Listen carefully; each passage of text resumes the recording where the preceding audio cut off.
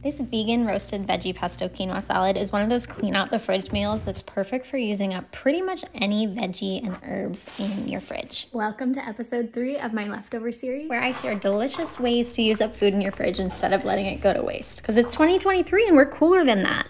So this salad's amazing for meal prepping and it tastes equally delicious hot or cold. It works with any veggies you have in your fridge, either raw or already roasted, and any soft herb in the pesto.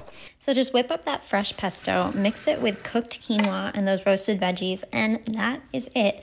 It'll last 4 to 5 days in your fridge, so it's great for weekday lunches. You can get the recipe on ambitiouskitchen.com. and let me know in the comments any other leftovers you need help using up.